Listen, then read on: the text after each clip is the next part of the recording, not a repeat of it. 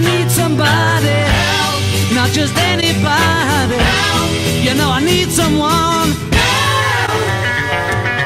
I would like to share with you some information about the situation in Bosnia and the region related to energy, climate change and water.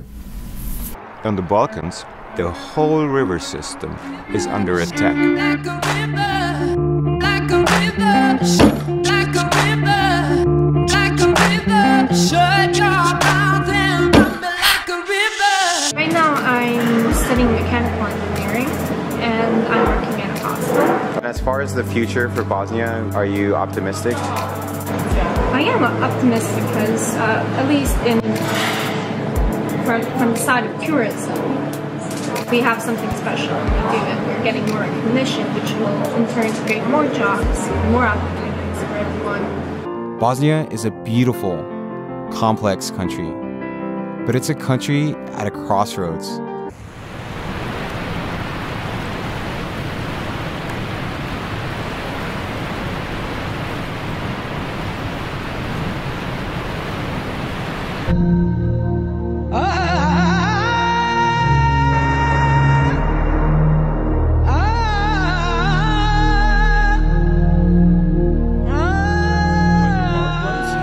This is a big problem that has an enormous impact on local communities and also on biodiversity.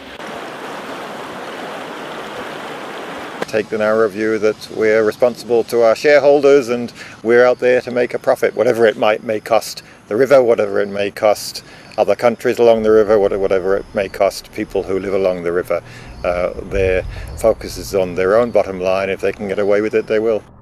It is important for the developer or the government to think development for whom? Who will be benefit from the development? The question needs to be answered carefully. I think that the more important point is not how much money we're going to gain or lose by these projects, but who is going to gain and who is going to lose. It is merely a commercial consultant report done by a company who is looking for contracts. Operates without environmental studies, or when they do it very poorly. They don't need to, they don't feel compelled to do a comprehensive one. If they're told they can go ahead and build the dam, they'll go ahead and build the dam. Tada krenuli na nas, počeli su da nas tuku. Communities that are resisting, that are fighting against hydropower plants are coming together, are helping each other. Rivers have the power to unite people. No matter what nation they are, no matter what religion, river is the same for everybody. So